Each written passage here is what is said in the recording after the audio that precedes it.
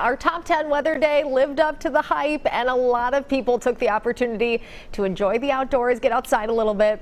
Photojournalist Mike Durenberger got outside at Crystal Lake, where hundreds were ready to take a polar plunge.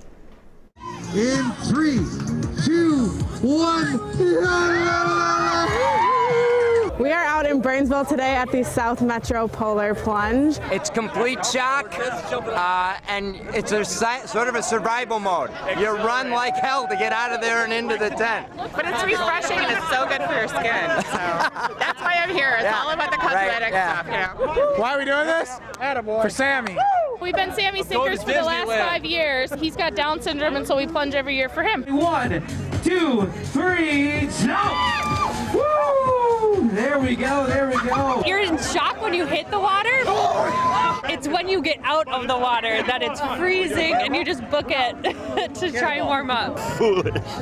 No, it's a good cause, and more power to them to have the courage to do it. I mean, you're going to jump because it's a good cause. Every dollar you raise goes right back to the sports programming that you love to see, to all of our leadership programs. There's so many things that these funds help. This is my 8th time. Go! Yes, nice job. They're a great way to engage with local communities, and I mean, where else do you have this many frozen lakes to jump into? Everybody seems to love it, and it's a great time. Jump!